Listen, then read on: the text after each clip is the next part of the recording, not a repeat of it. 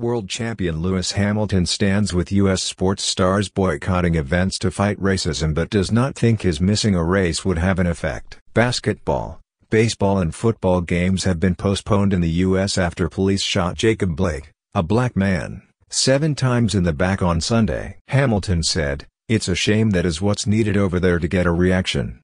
But that is in America and I don't know really if me doing anything here will particularly have any effect." Sebastian Vettel said drivers' pre-race anti-racism protests would continue. Hamilton, F1's only black driver, said in the build-up to this weekend's Belgian Grand Prix, "It's incredible what many out there in the States are doing within their sports, all the way down to the people who are hosting. So many people are standing with the players and really pushing for change. I haven't spoken to anyone about it but I'm really proud of so many out there and I do stand unified with them. I don't really know how us not doing the race is a thing.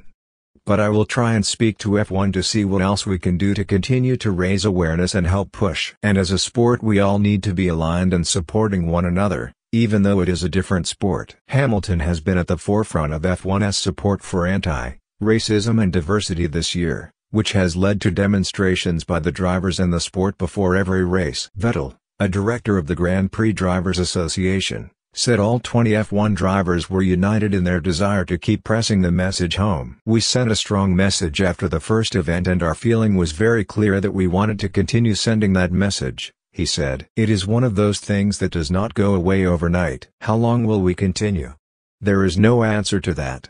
It is important to keep sending the message and that's what we will continue to do." The Ferrari driver added, "We know does not change things overnight and it is only a very small contribution, but hopefully everyone who tunes in and sees it gets the point and takes a little bit of that for the next steps he is facing in life. Because one thing is to take action in public but more importantly is how everyone is acting and confronting it once the cameras are off. That is true for us and it is true for everyone else." Hamilton sees Verstappen as a threat. Hamilton has won 4 of the first 6 races this season and has opened a 37-point championship lead over Red Bull's Max Verstappen, with the Britain's Mercedes team mate Valtteri Bottas a further 6 points adrift. Hamilton said he saw Verstappen as a genuine threat in the championship. "If you take away Max's DNF retirement in race 1 away, we would be very close in points," he said. "They have had very strong results.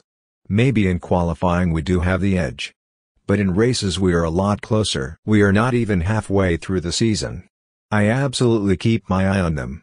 They are absolutely still a title runner and we need to stay on our toes." Memories of Hubert. This weekend's race is a year on from the death of Formula 2 driver Anthony Hubert at last year's event. On Thursday, AlphaTauri driver Pierre Gasly, a childhood friend and rival of Hubert, lay flowers beside the track at the spot where Hubert was killed, the high-speed Dylan left-hander, which is the final part of the infamous Eau Rouge swerves. Ferrari's Charles Leclerc, winner in Belgium last year and another close friend of Hubert, said many drivers would be thinking of him this weekend. "Last year was very difficult on the Saturday night," Leclerc said.